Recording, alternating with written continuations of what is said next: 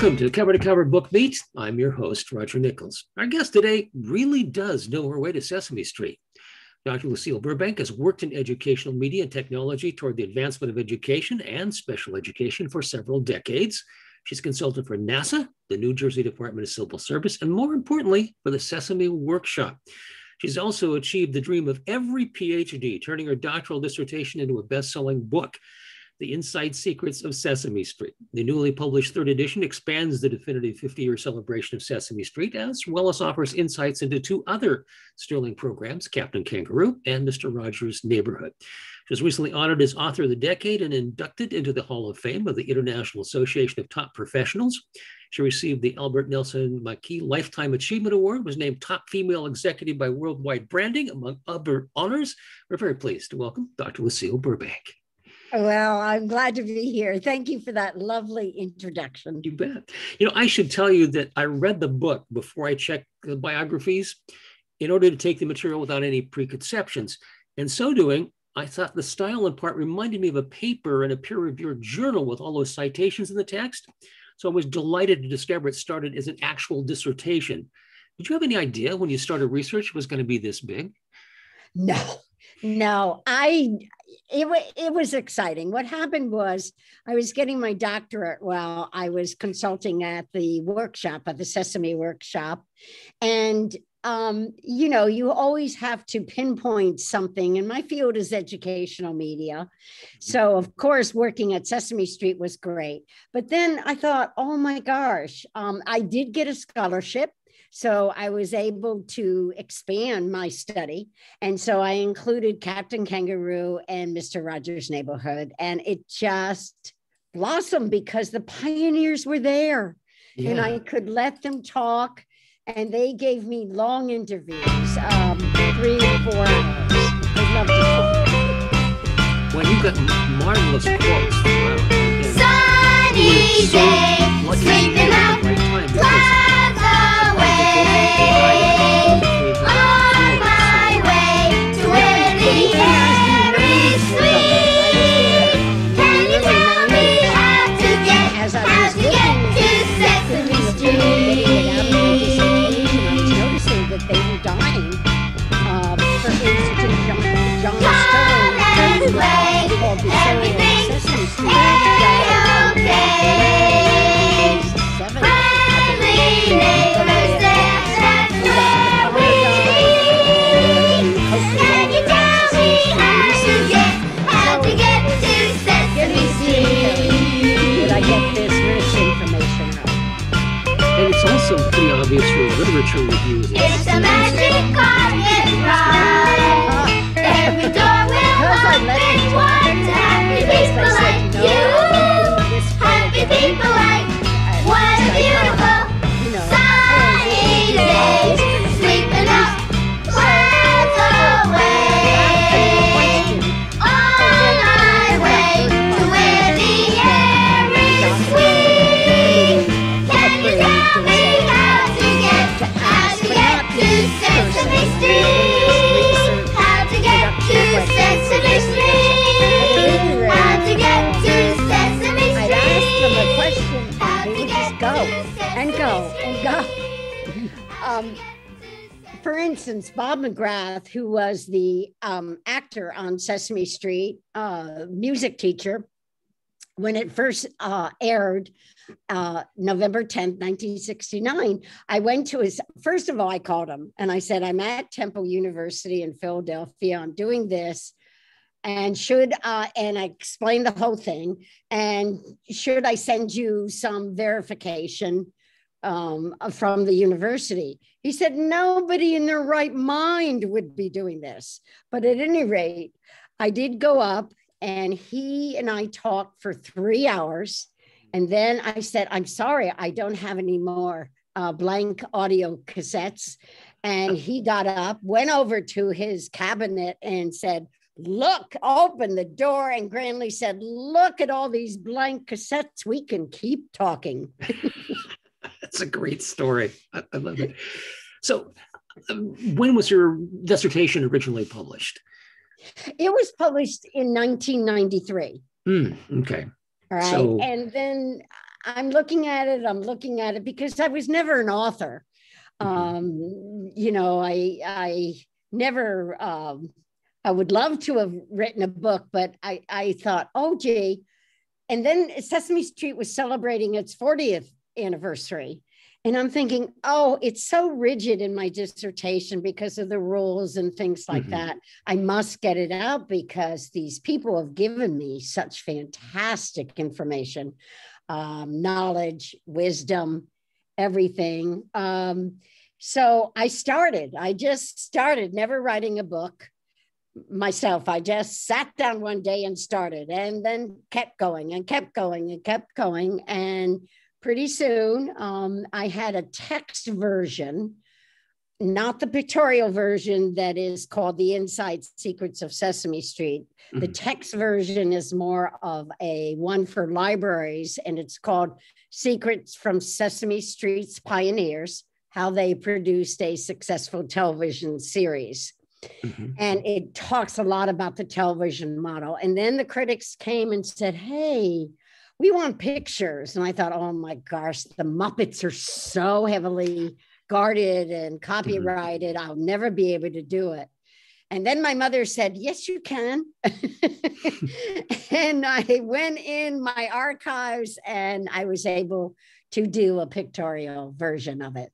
And I really appreciate that too, because as I was reading it, I'd stop and show my wife, here, this is what this picture is like. And it's, you know, because I was doing the electronic version on my iPad, and it was wonderful. I really appreciate that. So how long did it take you to get the first edition out? When was that happening? Well, let me see. I started in about August 2008. And I would write maybe about 3 times a week, take a break. So it came out, the first text only came out November 22nd, which wasn't the best day. But at any rate, let me see, it was 2013, it came out, November 22nd, and in respect to John F. Kennedy, but at any rate, that's when it was online. Right, and this newest edition is a 3rd edition, as I understand correctly. Yes, let me explain. With the text, I really wanted to keep the same text when I did the nostalgic and pictorial version. So you have to call it a 2nd edition, and then you call it a 3rd edition, because else why you're plagiarizing yourself if you say it's a new book. It isn't a new book. Right. The text is the same, but I wanted to add pictures, and I thought, gee, you know, with the nostalgic one, they'll read what they want and let go of the rest. And so why should I dilute it or scale it down? It's great because it's an interesting combination. It's kind of a trio thing. You've got your own observations, which you make in first person. You have some third person stuff, and you have all these wonderful citations, which are just like a dissertation with the, Brown, 1968, and then the link in the back with all of the exact information, so somebody can actually go and look up the source. So, it was important to keep the research component in it, and so it was a good call, but that's why it's called 2nd and 3rd edition. Okay. And the things that I found interesting is that you list the major reasons for its initial success and also the reasons for, or the factors that kept it going. And those aren't the same necessarily, but you have to go back to 1969, what was going on. We were having the Great Society, we were having inner city riots. People were starting to get concerned about kids watching television and only knowing the songs and the commercials being some of those factors there. And it was just the perfect storm to come together to make what it did. It really was, because, as we remember in the latter 60s, some of us, at any rate, it was a can-do in the air, really. And the workshop saw a need. They didn't like what was happening on television and also on children's television. You have to remember Peggy Sharon's Action for Children's Television was developing, came out at that time. The Sergeant General's study on TV violence was out. And so they said, hey, we can do this. We can change television and we can make something of it and have it reach its potential. At least let's try and go there. And that was the explosion and the exciting time of the 60s. Man had walked on the moon. Mm-hmm. And the Mets won the World Series the same year. Who could imagine? Yeah, exactly. So, many of the factors I found interesting because, there's a few that you think, they have some creative people and it was kind of nifty and they borrowed a lot of things from using animation and whatnot. You start to get into the detail on it and the fact that behind the scenes, which I enjoyed reading in the book, like the fact that they treated researchers and creative people equally and they met on a common ground. Oh, that is really a beautiful aspect of the Sesame Workshop's television model. This trust between producers and researchers. This had never been done before. And in fact, Joan Cooney, the co-creator of Sesame Street, used to say, hey, take a producer out to lunch to the researchers and vice versa. So you know what questions to ask, what can be asked, what can be studied. And it turned out to be phenomenal for both groups. For instance, in the beginning, as I explain in the book, about 1968, about a year before Sesame Street went on the air, Dr. Palmer, co-creator of research, tested out some segments teaching the letter J. And the producers went there with their intuitive abilities and what has always worked.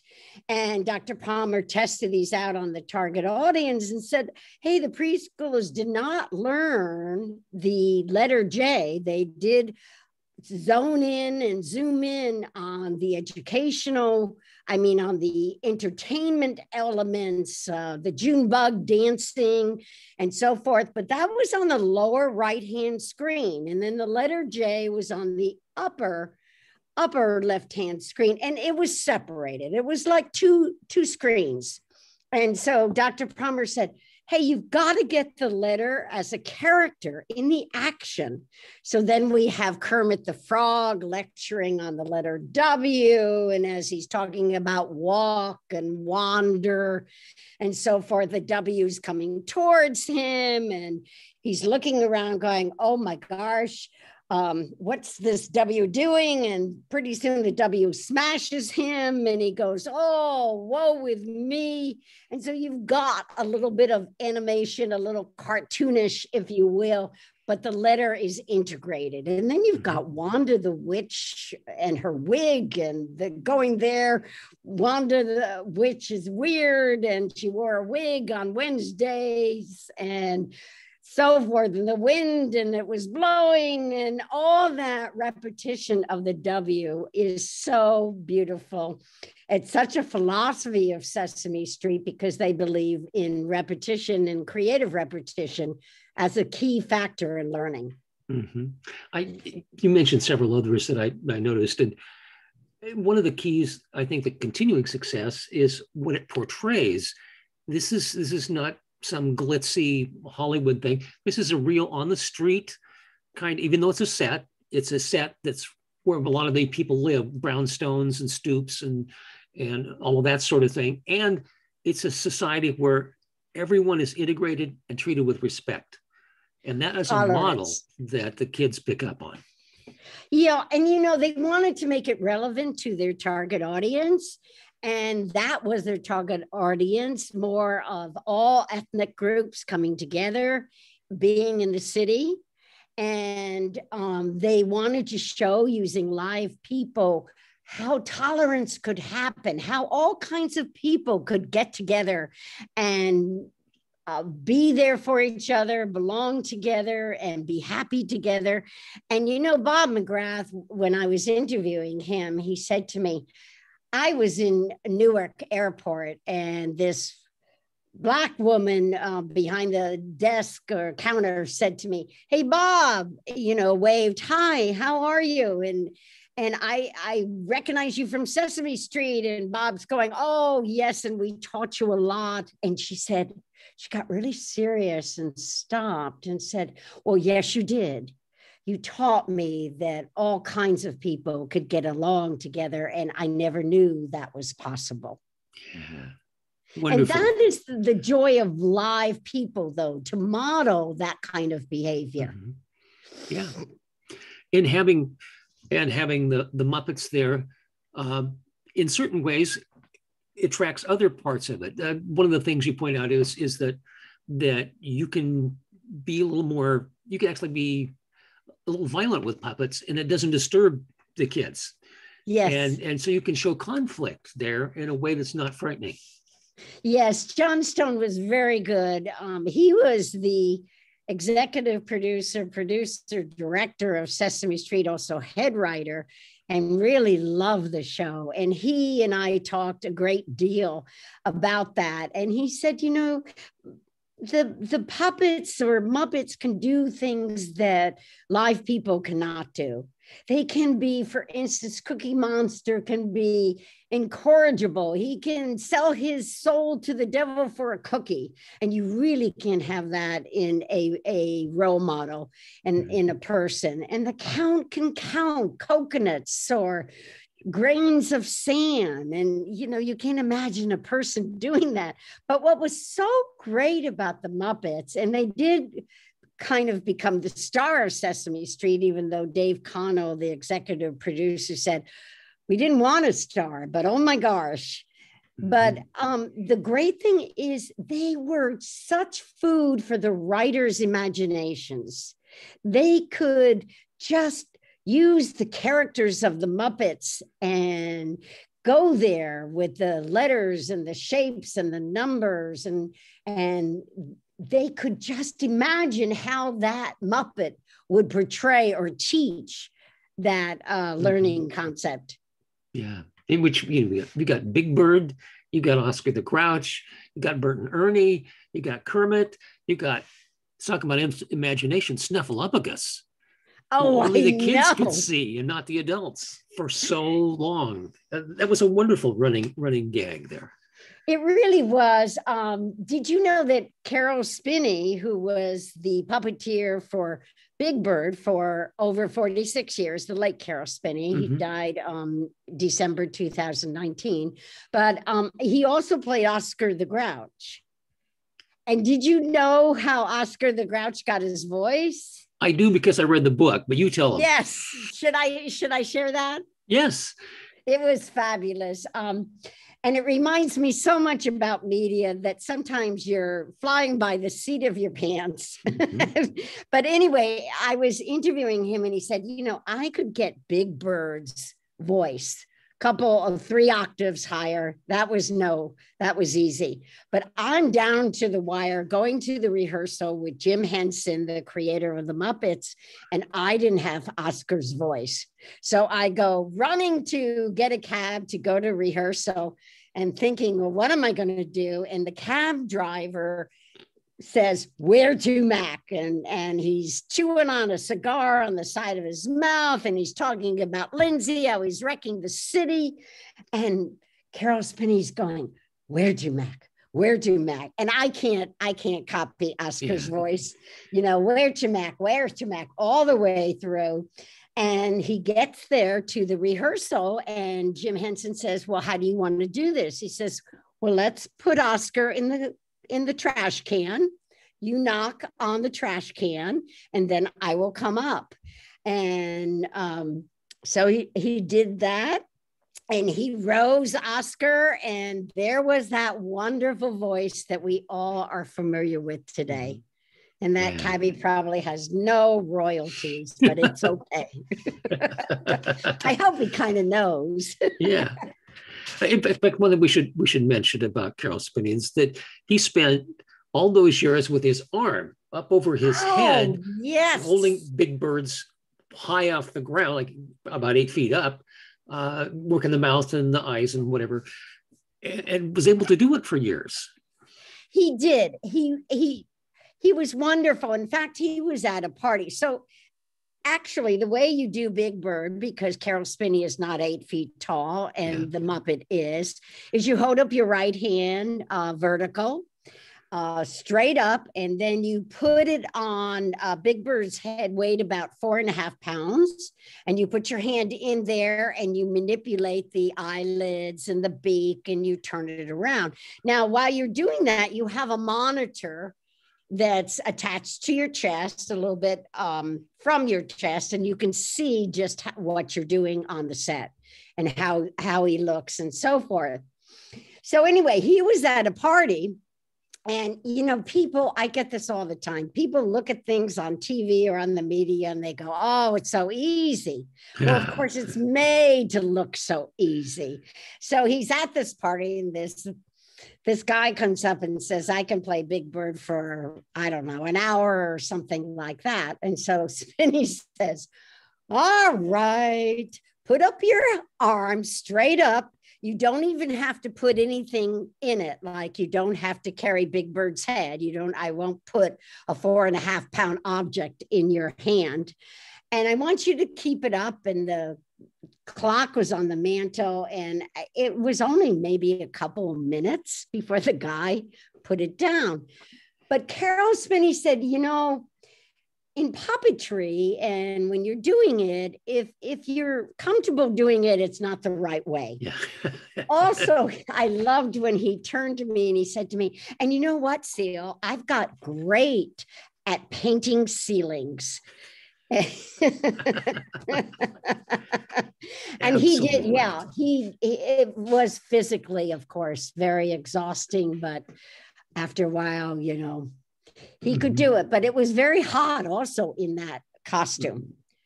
There was no air conditioning. Yeah. And I should mention too that one of the added benefits is because you also have, it's not just Sesame Street. You're also talking to Bob Keeshan as Captain Kangaroo, and talking to Fred Rogers and Mr. Rogers' Neighborhood, and integrating all those into the subjects. It's a fabulous resource, and I enjoy the heck out of it. They are such inspirational, wonderful people of high integrity. And about Captain Kangaroo really was a precursor to Sesame Street, because Bob Keeshan, the creator of Captain Kangaroo, believed in educating children, that they weren't being educated enough and challenged enough, and that anything could be explained to them as long as you use the right vocabulary and pictures and so forth. And he did that enrichment, that educational enrichment, time and time again. The other thing that people don't realize is that the staff of Sesame Street, the pioneers who created it, came directly from Captain Kangaroo. They were trained there. And in those days, there was training. Mm-hmm. And so they came directly there, and they knew and they loved it. So when I'm interviewing them, I can be talking to Dave Connell about Sesame Street, and then we can switch to Bob Keeshan and how he, in his gentle manner, presented toys, how he would take these wind-up toys from his kangaroo pockets and put them on the table, and how his presence and the way he presented them would mesmerize the children. So we could go back and forth. So I really, I did some individual interviews, of course, of Bob Keeshan, but I really would sit with Dave Cano and we'd switch back and forth. And that comes through very nicely in the book as well. Well, thank you. One of in fact, I think both of their personalities and Fred Rogers as well comes through, and I would like to know them. Fred Rogers, I had to work a year to get him. I had to develop trust and interview the whole staff of the neighborhood before they would let me get to him.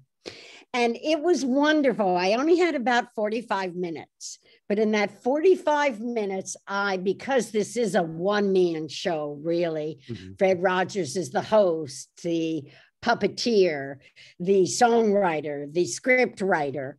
And it is, and I talk about how that's a one-man show. And then we get Sesame Street that has a plethora of people. And then Captain Kangaroo is kind of in the middle of the continuum with about 5 or 6 on staff or actors. But at any rate, so I'm interviewing him, and I had read something about Fred Rogers that he will turn the interview around and interview you without knowing. And this, and Marie Alakis, I think, had interviewed him time and time again. And I had read her material, and she said, watch out, because all of a sudden you'll be in the room, you'll be talking, and Fred Rogers will be invisible. And it's just you in the room because he's counseling you and so forth. So he did turn the tables on me at one point. He did say, oh, Lucille, I understand what happened to you. And I went, okay. And I answered very succinctly, knowing I only had a very small amount of time with him. And then I could, because I had read that and done that research, I could turn it right around and direct it again. I just last week watched the Tom Hanks movie. And he did that to the interviewer there. And it was wonderful. You could see the flip going on in his head. He's going to help everybody. That was his thing. Yeah, Tom Hanks, I saw the movie too, and I adopted that song. It's a snappy new day. And I would sing that to my dog who has passed away, but she had cancer. But we would go there as I would dress her in her little dress. And it was just one of our lovely connections. But at any rate, Tom Hanks did such a fabulous job. I interviewed Fred Rogers, and he's a difficult person to portray. And I believe, and even though you could watch the movie and you could still see Tom Hanks there, he was close enough to Fred Rogers. I don't think anybody else could have gotten that close and portrayed him as well. I really respect him as an actor. Mm-hmm. A couple of stories really got to me, and most of those are how feeding back some of the things that kids did. You talk about Emily Kingsley's son with Down syndrome appearing, and then the feedback from this mother in Long Island who wrote about her Down. Can you tell that story, please? Oh, yes, that was fabulous. Well, Emily Kingsley, first of all, just to back up a little bit, she watched Sesame Street after its debut in 1970. And she had worked in television in various roles before, but she really wanted to work for the show. And so the only position that was open was a writer. And she had never done any TV writing. So she studied it and went there and was hired as a TV writer. And because she was kind of not the senior person, but they would send her out like to the theater for the deaf. And she went there and looked at what they were doing. And of course, they have deaf Linda Bove, I think is her name, if I remember it correctly. They have her on, and she would write the material for her. And then she's going along, and they're talking about Down syndrome and yes, that was fabulous. This mother says, hey, I put my one child there, and then the child with Down syndrome, thinking he'll be entertained, not educated, and the other child will be educated in front of the TV watching Sesame Street. And she goes in one day after doing this for a couple times, and the child with Down syndrome stands up and recites the alphabet for her. Well, this was phenomenal because they didn't believe Down syndrome could be educated.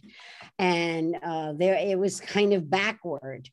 Lo and behold, too, Emily was pregnant at that time. And then she discovered she had Jason, who is a Down syndrome child, or has Down syndrome rather. And so she could use that. She could use the letter.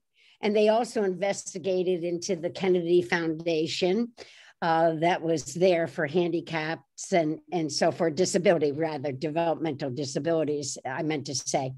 And she said, you know, I've got to show parents and give them hope, those that have children with Down syndrome, that these children can be educated. So she had Jason on a number of times doing letters and numbers and showing that. And Jason was there so often and showing that education can help.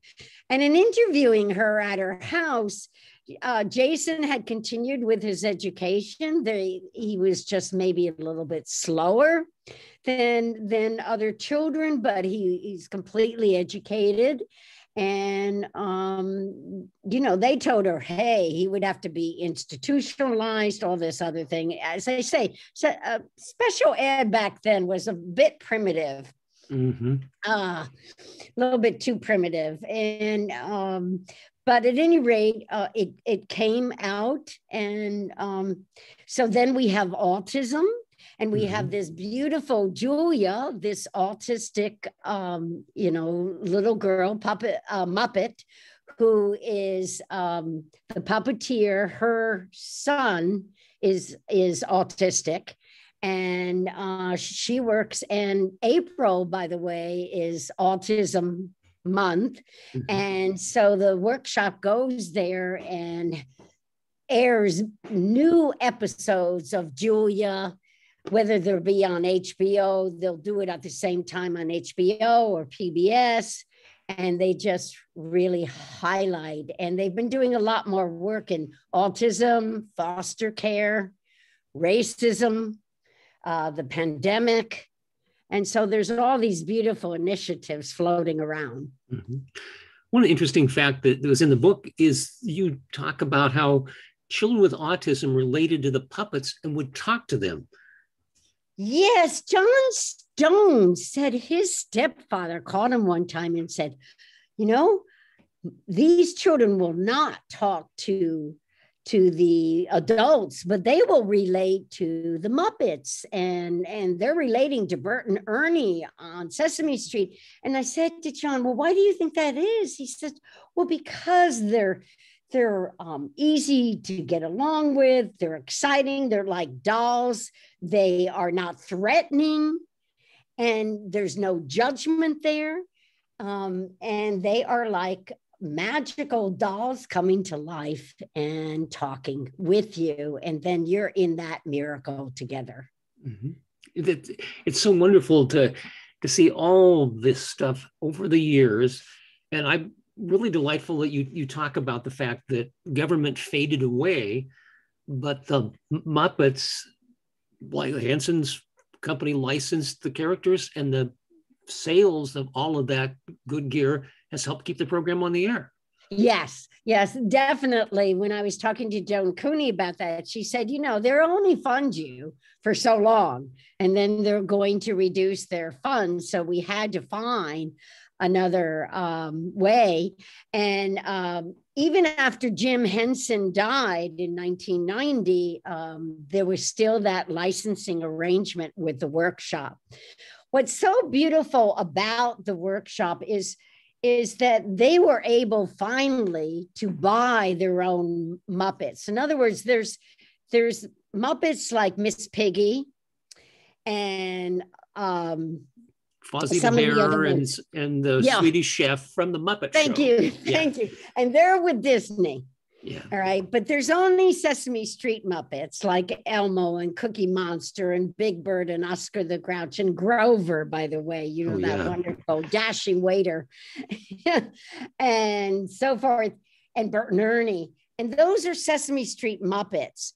But the workshop was never able to afford to buy their own Muppets. And it was always a little risky, as I said in the book, because Disney could go there. And if Disney bought the Muppets on Sesame Street, then that would really be problematic for the show. But they were able to buy it, and it all worked out fine. And then with Disney, we see Miss Piggy. Oh, and Jim Henson, Kermit the Frog was on Sesame Street for a while. He was the news reporter, and he did other segments like with the letter W and so forth. And then Jim Henson felt it was a conflict of interest for some reason, and he took him off.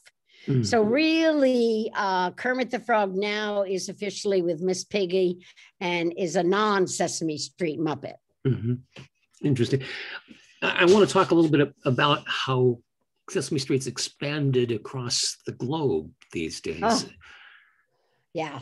It's in over 150 countries, and it reaches, and there's an exciting new adaptation of Sesame Street coming out for the Middle East, well, which is already out. It was finished production in 2019, and it's for the Middle East refugees, and especially the Syrian refugees that won't see their home for maybe 20 years, these poor children. And it talks about, and it deals with, unlike the original Sesame Street dealt with cognitive, intellectual material, numbers, shapes, letters, classifying, sorting, math, and so forth. This one deals with emotions. It deals with loneliness. It deals with fear. It deals with happiness. It deals with loss.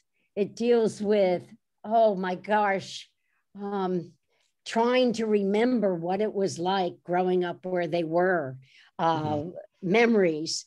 And it will be interesting because Sesame Street does so much research, and it'll be interesting to see how that works out and how effective they are in teaching the children strategies and coping with these emotions, as well as teaching them about them and how effective that show is. But it's a wonderful, wonderful, courageous piece of work. And I'm really excited to see what happens there.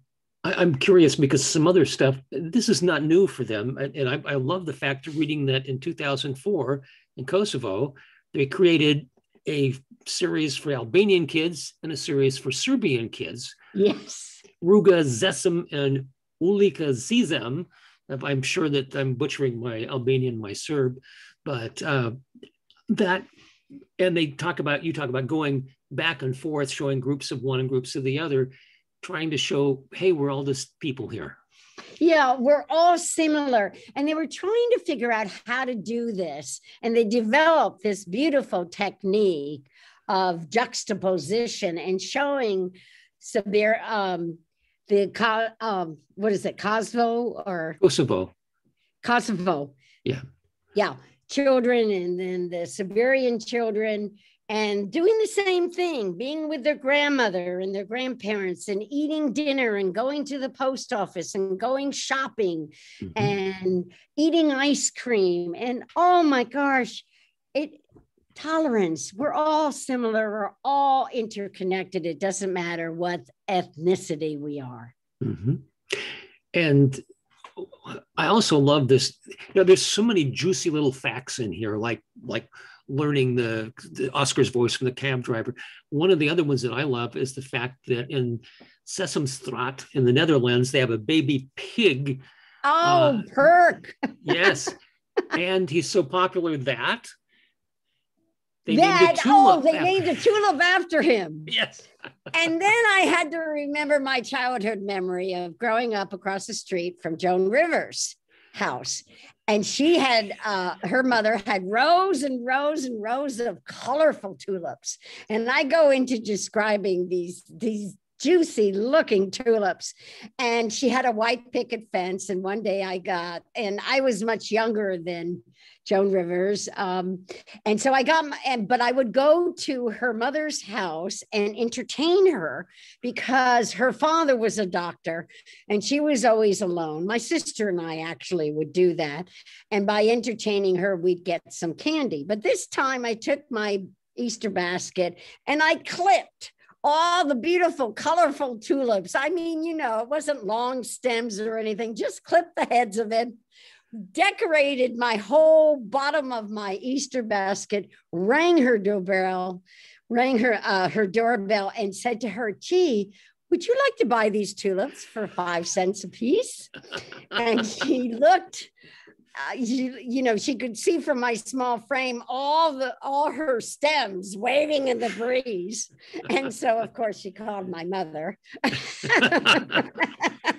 But it was lovely. And my father said to me, I remember some discussion of like, "Gee, she might be very good in business," or something. Well, I think it's turning out, and I have to tell you that I'm running out of time because I only have the 40-minute licensed version, and we're 38 now.